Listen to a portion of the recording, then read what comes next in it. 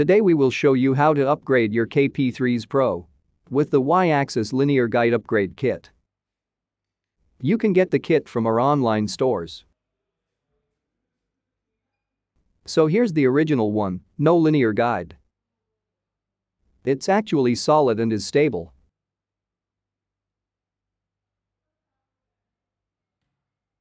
And here's the one upgraded. We installed two linear guides above the original rails. Can you see the difference when I slide them? You will need some screwdrivers. The original tools would be okay as well. And the linear guides themselves. They look absolutely solid and have high accuracy. They are included in the kit. And use the T-nuts to fix. And the new bracket. Yours would be black and better. Before everything, slide the heat bed and make sure it's right. Then remove all the knobs.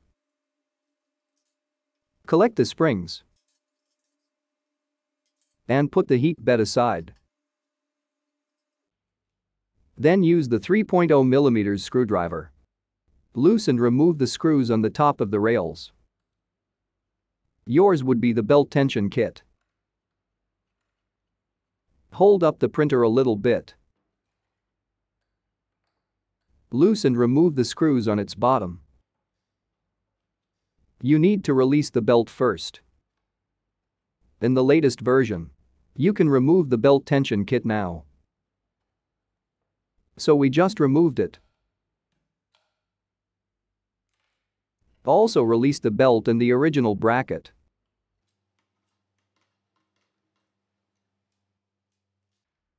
Here's how it looks like. 4 wheels beneath it. They hold the rails stably. After that, we can install the rails guides. Install the T-nuts if you haven't. Put them on the rails. Align the first screw on the top. That is the starting point. Adjust the position, make sure it's aligned. In this step, you will need 2 prints to locate. Files will be available in the description.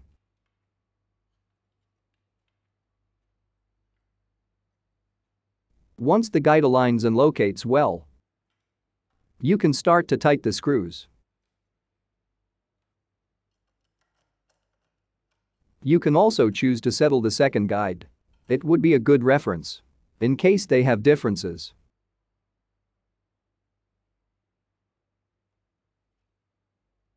Just do some checking and make sure everything is good.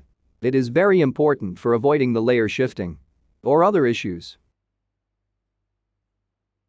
And another thing I want to mention is, don't get the T-nuts too tight or the guide won't slide in.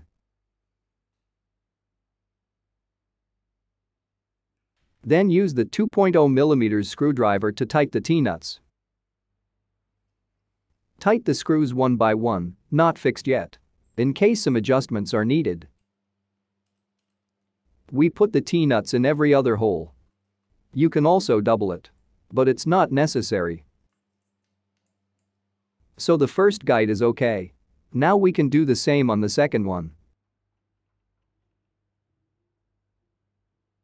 Remember to move the slider, or some T-nuts will be missed. Once the position is correct and accurate, tighten all the screws to fix the 2 guides.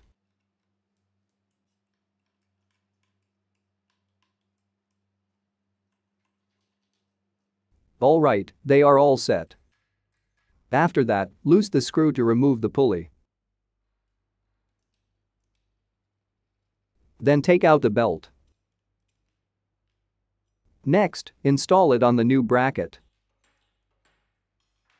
So here is the new bracket. There is a long screw beneath it.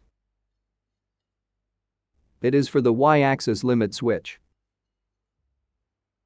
You need to make sure it's on the left back corner.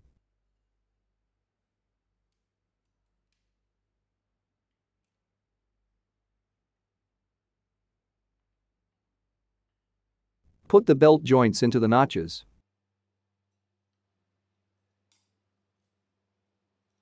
Let the mount hold both sides. Check and make sure the belt direction is correct. Next, install the new bracket on the rails.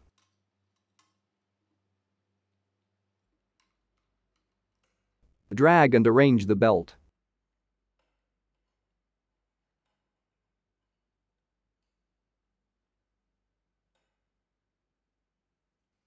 After that, put the metal cover back. Tighten the screws to fix it.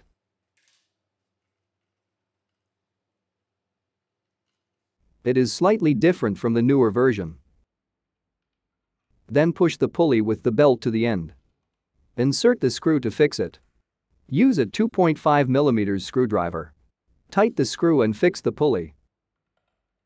The belt should be tight and held by the pulley. If not, push the pulley to align it again.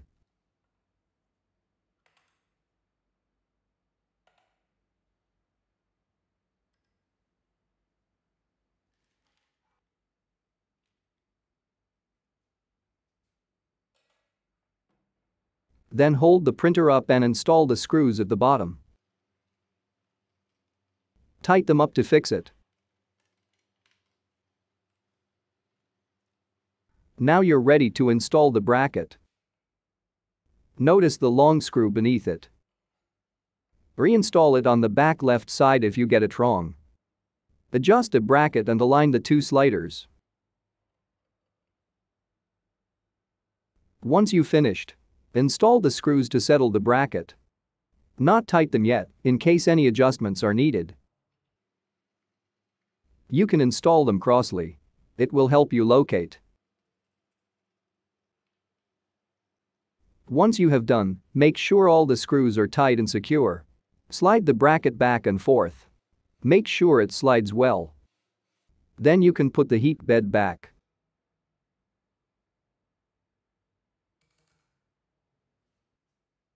Lift one side and put the springs under the screws. Don't align yet until the springs are settled. Adjusted the screws and let them fit in the hole. Then do the same on the other side.